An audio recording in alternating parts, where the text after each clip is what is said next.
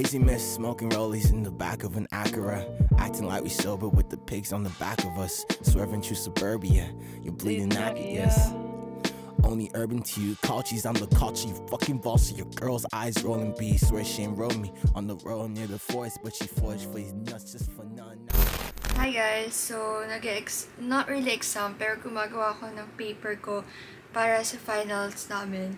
Kasi finals week ngayon, so sobrang nakaka-stress talaga. Then after neto, finally I'm done na sa first year ko sa college. By the way, hindi pala kami tri-sem this school year kasi parang nagkaroon ng problem sa schedule dahil sa dami na suspension ng mga nag-lockdown or something. Kaya hanggang second term lang kami. So, yun, napadali yung buhay ko kasi imbis na tuloy-tuloy yung meron pa akong school break. So, pagpasok ko sa September, second year college na ako. So, ayun, napadali yung buhay ko. So, ito na yung last week ko talaga sa college since, yeah, I'm done na. Like, tapos na yung first year ko, like, yun na yun, ang bilis. Hindi ko na malayan. But anyway, I'm just writing my paper lang. Kasi yung finals namin ngayon, walang mga exam. Unlike nung senior high school ako. Ngayon, more on paperworks and all. Poster and all. And reporting. Nakailang reporting kami this term. Sobrang dami as in. So, natapusin ko lang yung aking integration essay na nasa 1,500 words na ako. Gonna finish this and then gagawa ako ng poster after this.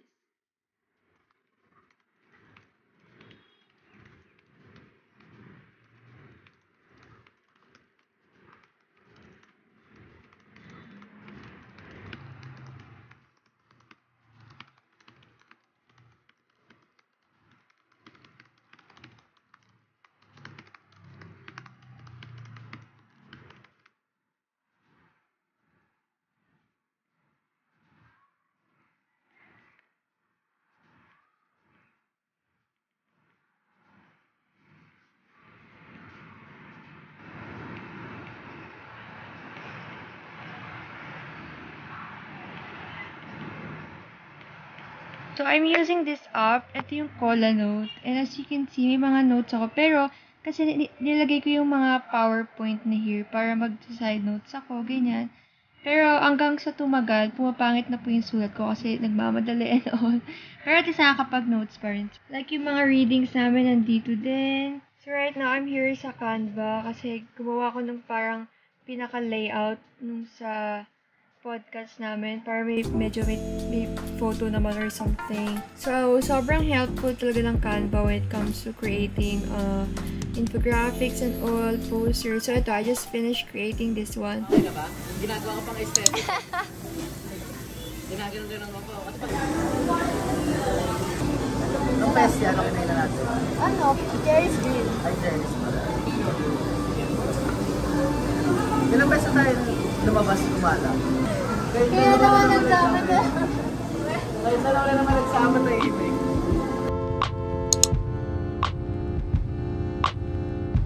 Then turn left on 411, Alabang, Zapote.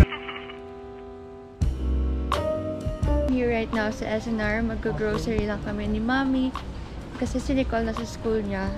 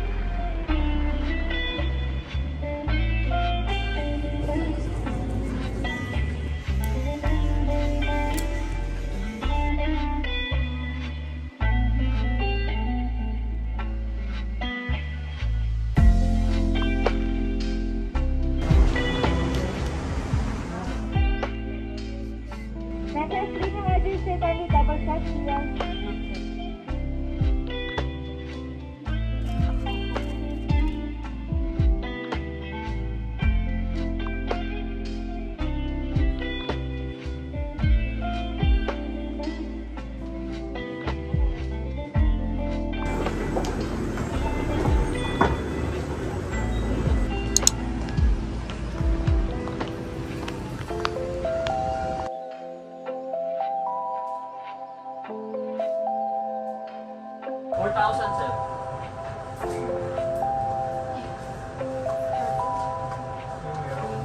May battery na yun, tsaka stop.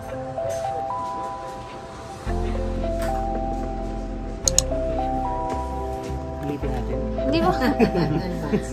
Intro ka muna, kuya. So, what's up mga kapatid? Dadalhin ko nga sa Canon eh, kasi natanggal na itong mga rubber. Hindi, tsaka yung pinaka-slide niya, yung nasira niya. Dadalhin ko sa Canon, sa may BGC. Ay, lumuwag na yung pinaka-screen ng luma. Ano? Sige, stop na ba? Wala pa. Pero nakailang bagsak na, kaya medyo... Joke lang, hindi naman nababagsak yun. Paano na lang po? Try na, test na test. Hindi ko parang ganda na niya ngayon. Men. Bago lang kasi. Ay, nag-blur yung mukha ni mama.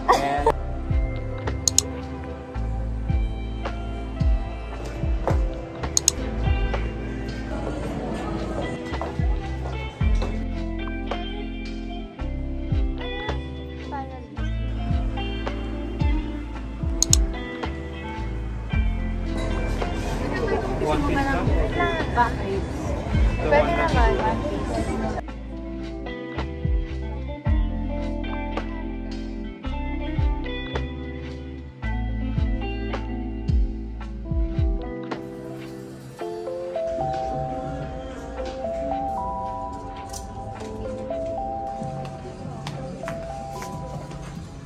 So, for the past few weeks, nag-purchase kami ng mga kung ano-ano, especially clothes. Start muna tayo sa camiseta. First is itong long skirt. I think napakita ko na to sa inyo sa Instagram. And super in love ko sa skirt na to. Kasi recently, super love ko yung mga long dress, long skirts na medyo flowy, hindi yung bodycon. This one is just a black skirt na may mga print ng ganyan. And then, next top that I have, oh my gosh, isang top ko, tsaka yung dress na sinuot ko na, nasa labahan na sila kasi nasuot ko na sila.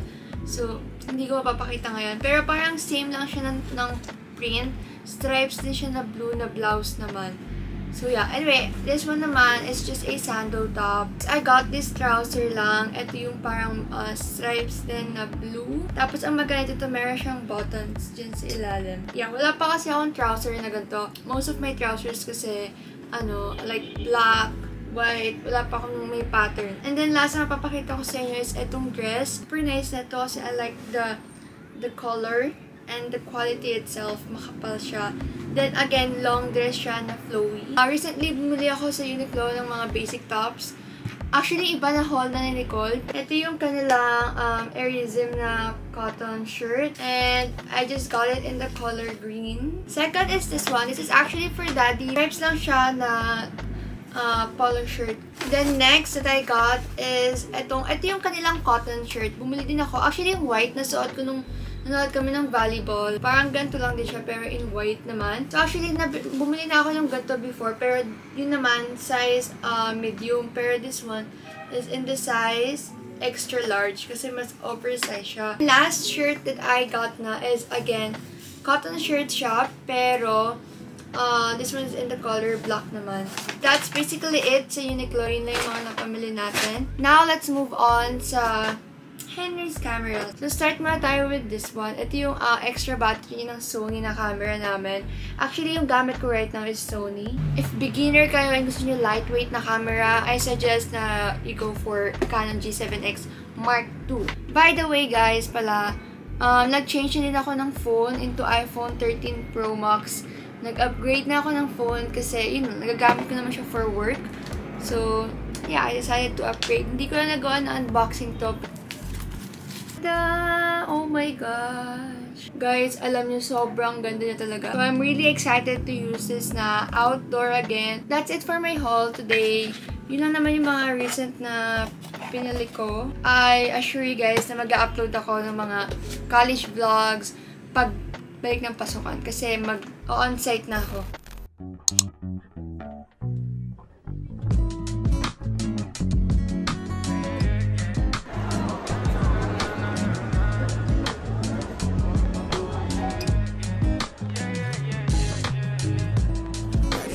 Songs in my bed about you. What's left unsaid? said I'm ready for round two.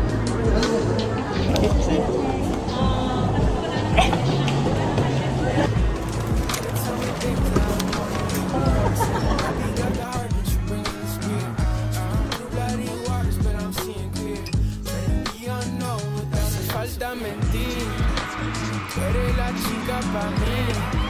La tú y yo somos the keys in the car, and my heart feels down on my knees. So that is